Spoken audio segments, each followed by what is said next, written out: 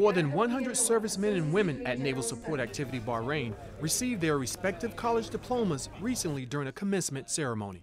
One graduate, who received a bachelor's degree in criminal justice from University of Maryland, University College, described a significant achievement as the dawning of a new era. Personally, this graduation symbolizes a new start, a new beginnings, and now it's time to go into the next chapter. And professionally, it's another door that's being opened for me.